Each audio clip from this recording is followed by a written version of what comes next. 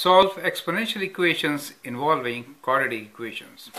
Solve 2 to the power of 2x minus 2 to the power of x minus 12 equals to 0. Well, we can rewrite this equation as 2 to the power of x whole square, right? Minus 2 to the power of x minus 12 equals to 0.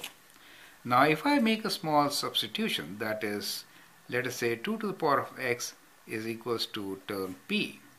In that case, what happens? See, if I substitute p for 2 to the power of x, I get p square minus p minus 12 equals to 0.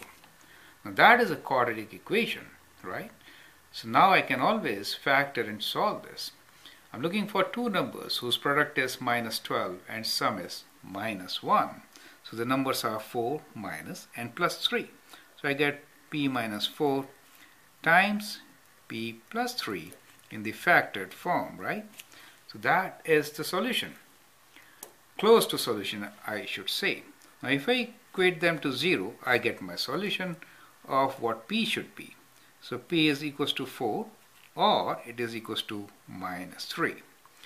Now you should note that if I write exponential function equals to p, that means I'm only expecting positive values, right? It can never be negative.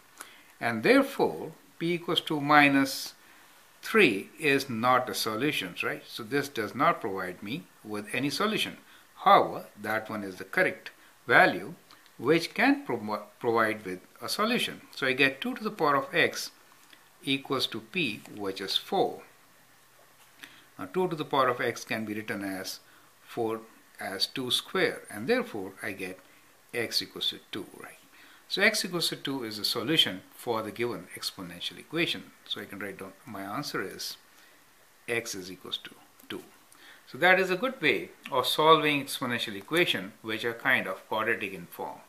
Thank you.